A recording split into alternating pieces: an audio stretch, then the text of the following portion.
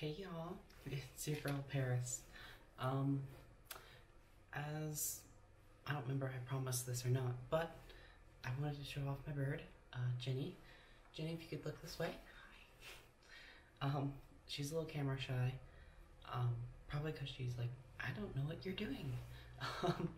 And I'm doing a lot of body movements and stuff, so she kind of just has to stick around and stick her tail feathers in my face and everything.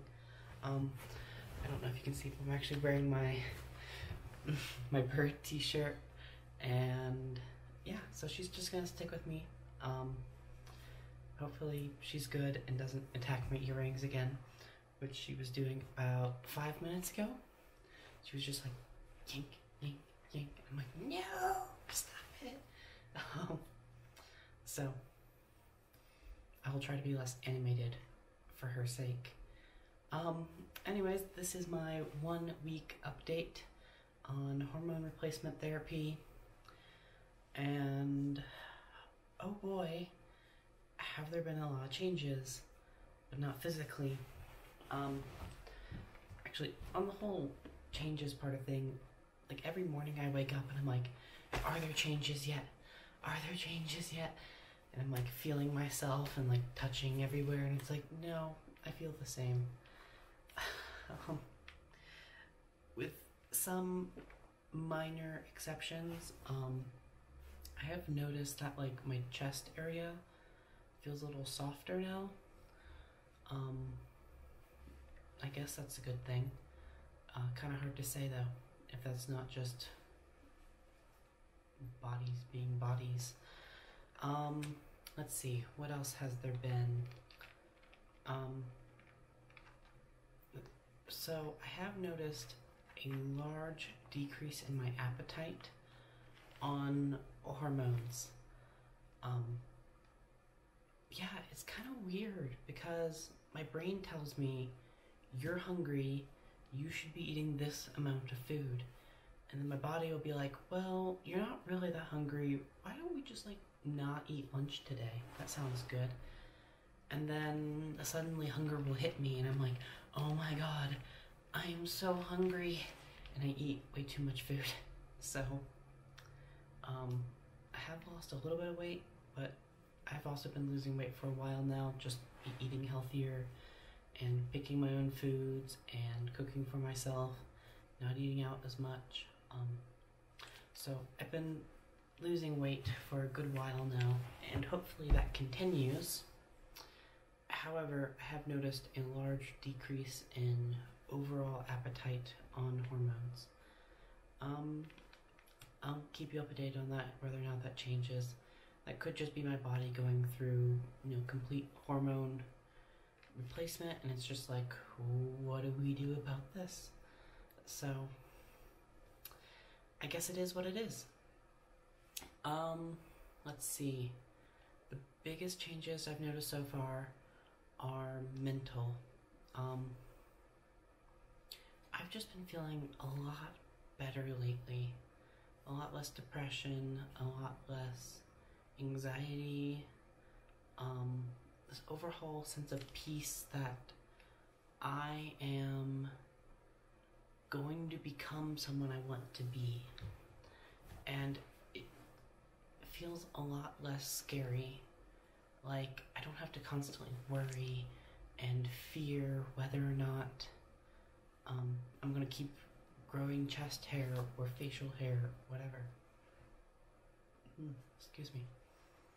So that's been good. I've been feeling a lot better mentally, and it's like every day I wake up and I'm like, I can be who I want to be because no one can hold me back.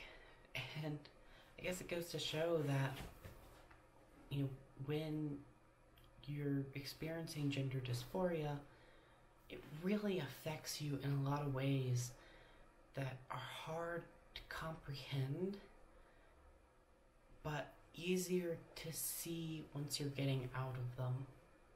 So I've been feeling pretty good lately.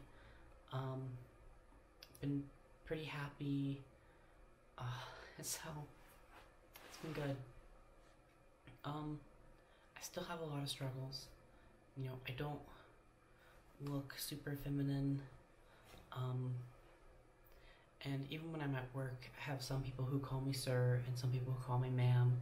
And it's always kind of weird when they call me sir, especially. Because it's like, can't you see I'm not trying to present as a man? I have false eyelashes on, I have lipstick on. Okay, they can't see that under a mask though. I have eyeliner on. I have a bra that makes it look like I have at least something there. So it's kind of weird. So half of them call me sir, half of them call me ma'am. Although depending on what I wear, and I've noticed this a lot lately, depending on what I wear, the ratio of sir to ma'am can kind of change. So if I'm like wearing a t-shirt, you know, it'll kind of be more 50-50. Excuse me. She's not happy that I'm doing hand motions. Anyways, as I was saying, so depending on what I'm wearing, the ratio can be like 50-50 sir to ma'am if I'm wearing just like a t-shirt and jeans. However, if I'm wearing my short-sleeved flannel button-up, I've noticed that like the sirs start to drop and the ma'ams start to increase. So I guess that shirt makes me look more like a woman. I didn't really think of it that way when I got it. I just kind of thought, oh, this is a nice shirt. I like it. So I don't know what to say about that, but it is something I've noticed. And that whole thought leads me into another thought that I've been having throughout the week of how your femininity as a woman is so often tied to stuff. And I'm not just talking about like makeup and jewelry and clothing, but also this whole idea that women are consumers and culture is designed to feed into the consumption of women. So this whole idea of to express your femininity, you must buy things. And I've certainly been a victim of this, and this is probably not a good week to talk about this, because I may or may not have spent $75 on a pair of thigh-high boots and a short skirt, which are coming in the mail. You'll probably see them next week, because I really want to show them off. They're so freaking cute! Ah, it kills me. But at the same time, it feeds into the women consumer culture. I don't really know. I don't really have an answer for all these thoughts I've been having. You know, is the answer don't buy or buy less and have people perceive you as less feminine, which can be anxiety inducing for someone like me? Or is the answer to just find your peace with that and only spend as much money as you can afford? But then that fits into whole ideas of elitist femininity and how attractive you are is directly correlated to how much money you have to spend on your appearance. So, a lot of interesting thoughts in that category. I guess I'll give you an update next week if I have more. Besides that, I am going into a very stressful week. Next week is the week before finals for my college classes, and then the week after that is finals, and it's going to absolutely suck, and I hate it. And then, the worst part, I go home for Christmas. So, yeah, now would be a good time to talk about my family situation, I guess. It's not great. They don't...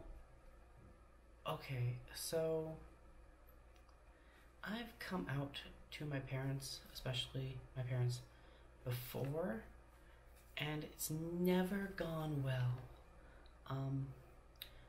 Let's just say there was a reason why I'm paying for my own college bill. And even though they have the money to pay off my college bill, they don't want to. Yeah, it's kind of tricky. My mother especially is very transphobic, and she's just liberal enough to not, I don't want to say this in a mean way, she's just liberal enough to not disown me, but also super conservative enough to yell at me, scream at me, has been physical before, has thrown things at me before, just for trying to express my feminine side, and yeah, it's never been good. So I am not out to them right now. So I'll be going home and pretending to be a guy again for a couple weeks for winter break. Oh, it's gonna be fun. So I'll probably record a couple videos before that just to give you updates. I'm gonna do little text updates. We'll see how it goes. It won't be too long. Yeah, but I have a lot of interesting stories, to say the least, when I come back. I am out to a few of my siblings, particularly my older sister. I am the youngest of 5 born kids. Then we also have 2 long-term exchange students who spend a lot of time with us. And I'm the youngest of all the natural born. And then there's an exchange student who's, I call him semi-permanent, who's older than me, and then one who's younger than me. I'm out to the exchange student who's older than me, and my sister who's older than me, but that's about it. And they're supportive, they're good, but it does certainly make the family dynamic weird,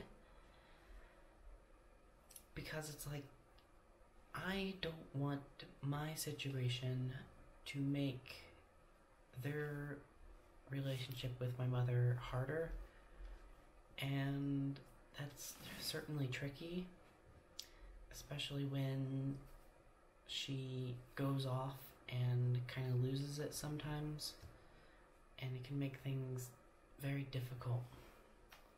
So but after winter break, when I come back, I plan on getting my ears pierced. These earrings are just clip-ons, which is helpful for this little bugger, because when she tries to pull them off, they come off without hurting that much. So I plan on getting my ears pierced after Christmas. I've heard that it hurts really badly, so I'm not looking forward to that, because I hate pain. However, I love beauty, and sometimes beauty is also pain and expensive. So we'll see. And after Christmas will be a couple weeks, and changes may or may not start to be noticeable at that point. They say that some changes can start around a month, up to about 3 months is when they can start. So we'll see. I have this whole feeling like my body's taking super well to the hormone replacement therapy. I don't know if it's true or not, but it feels like it's taking it very well. I certainly feels like my skin is softer, and that, it could just be my imagination, because I'm so excited. And yeah, I've made a couple of trans friends recently, who are also trans women, also starting hormones around this time. So it'll be nice to talk to them some more and do some feminine things together and hang out. And I've loved the time I've spent with them, because it's like I can be myself and they won't judge me. So it's really nice, and I love it. So that's been my first week on hormones. It's been good. No Oh, there is one story of one time I was at work. I forgot to take some pills with me, and my work shifts are from, well, this was on a Thursday, so it was from 4 o'clock to 11 o'clock p.m. And I forgot to take my testosterone blocker and estrogen pill with me. And you normally take those around dinner time, and I certainly did not feel happy when I missed my dosage. I took them when I got home, which was around midnight. Well, around 11:30ish. But I remember the whole night I was just like, I want to punch someone, I want to punch someone, I want to punch someone. I didn't. I was very nice to everyone. It was also a very stressful night just in general. So, actually, no, that was Friday, meaning that I worked from 2:30 to 11 o'clock p.m. And it was a schedule, it was a shift that I was not normally scheduled for. My boss didn't mention it. I was super upset because I had a date planned for that night and I had to cancel, and I was like, ah. And then I also missed it, and I was like, ah. So, yeah, that was interesting. But I kept my cool the whole night. I got home, went to bed, and it was fine. And I guess that's about it. I really should start writing down all the things I want to talk about during the week, because it's like every day I'm like, ooh, I should talk about this. Ooh, I should talk about that. So I'll try to remember to start writing things down. Anyways, that's about it for week number 1. And I guess I'll see you next week, or you'll see me next week, or however this YouTube thing works. As always, I'm Paris. This is Jenny, who is being good. This is my life, and thanks for sticking along for the ride. Anyways, I love you very much. Stay safe, be kind to people, even when they don't deserve it, and I love you.